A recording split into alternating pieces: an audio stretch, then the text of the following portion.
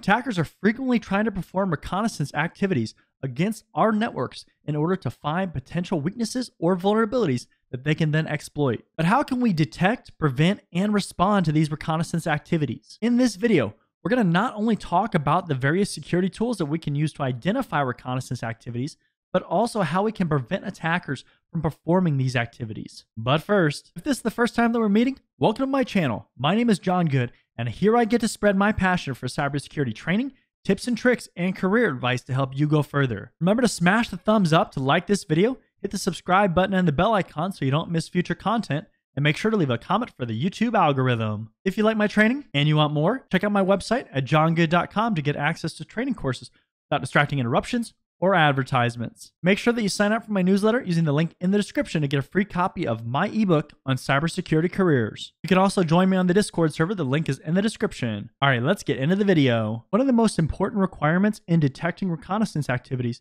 is to capture traffic associated to those activities. A good starting point of capturing traffic is where different trust zones in your network meet. For example, where your internal network meets with the demilitarized zone or the DMZ. Fortunately, intrusion detection systems and intrusion prevention systems can identify a lot of traditionally suspicious behavior, things like vulnerability scanners, but we need to know what normal activity looks like because that can help us catch traffic that's not flagged by a tool. All of your monitoring data should be centrally monitored in a SIM tool so that you can perform in-depth analysis and you can correlate different events with each other. That way you can start to connect the dots between different events. You might use a combination of several of these different analysis methods throughout your network. You have anomaly analysis, and this is where we're looking for activity that's not normal, and this is one of the most traditional methods. We have trend analysis, where we establish a baseline of activity, and then we look for trends that differ, such as growing traffic in a certain part of our network. Signature analysis is where we have a database of known signatures, so known attacks,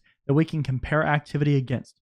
This is similar to things like antivirus software. We have heuristic analysis, and this focuses primarily on what a threat does versus a known signature. And then manual analysis requires skilled employees to analyze the data. Limiting the amount of reconnaissance information available for attackers is crucial in minimizing attacks. The more information an attacker can gather about your organization, the higher chance they have of being successful. To prevent this type of reconnaissance, you want to use intrusion prevention systems or intrusion detection systems, use monitoring tools such as SIM tools, and pay attention to the information available externally from your network, such as preventing DNS zone transfers. And then passive reconnaissance can be more challenging to prevent because it typically doesn't involve interacting with our company directly. Ways that you can limit your exposure include being careful in what you release, such as news events or job postings, and then of course training your employees to be cautious on things like social media usage and their postings. Question of the day: what are some other ways that you can think of to prevent reconnaissance activities? Let me know down in the comment section below. In this video, we not only covered the various security tools that we can use to identify reconnaissance activities, but also how we can prevent attackers from performing these activities. As always, make sure to leave a like, comment, and subscribe. Check out my website at johngood.com for more training without distracting interruptions or advertisements, and I'll see you next time.